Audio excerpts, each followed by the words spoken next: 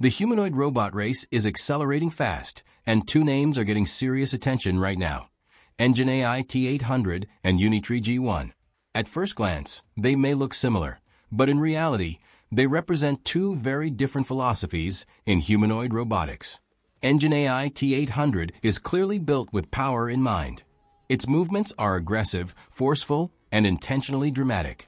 In recent demonstrations, the T800 shows high-impact kicks, fast stance changes, and strong recovery after sudden motion. These aren't just flashy actions. They reveal something important. This robot is designed to remain stable even when large forces are applied to its body. What makes the T800 impressive is how it handles imbalance.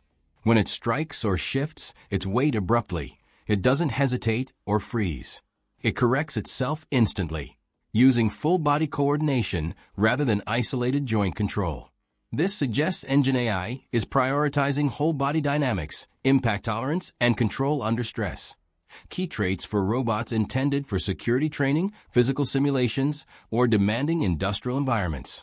Unitree G1, on the other hand, takes a very different approach. Instead of raw power, the G1 focuses on movement intelligence. Its walking, running, crouching, and turning motions are smooth, efficient, and almost human-like. Every transition feels planned, controlled, and optimized for balance and energy efficiency.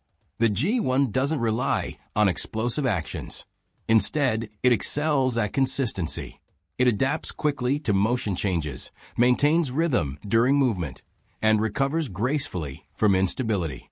This level of refinement shows Unitree's deep experience in legged robotics, motion planning, and real-time feedback control.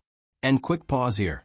If you enjoy deep, no-hype breakdowns like this, make sure you subscribe to Robo Frontier, because this space is moving fast.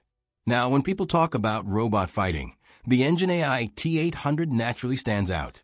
Its kicks, fast pivots, and aggressive posture give it an edge in combat-style demonstrations. In a direct physical confrontation scenario, the T800's strength-focused design would likely dominate. But fighting isn't the ultimate goal for humanoid robots. In real-world environments, factories, labs, warehouses, or human spaces, movement quality matters more than brute force. This is where Unitree G1 shines. Its agility, coordination, and motion efficiency make it better suited for long-duration tasks, navigation in tight spaces, and safe interaction around humans. So the real comparison isn't about which robot is stronger. It's about what kind of future each company is building. EngineAI is pushing toward high-power humanoids that can handle physical stress and extreme motion. Unitree is refining humanoids that move naturally, reliably, and at scale. What's especially interesting is how fast both of these robots are evolving. While some well-known companies are still perfecting controlled lab demos, these systems are already showing confident, repeatable physical performance in open environments. And that tells us something important. The humanoid robot era isn't a concept anymore. It's unfolding right now. So the question is simple. Would you choose raw power or movement intelligence?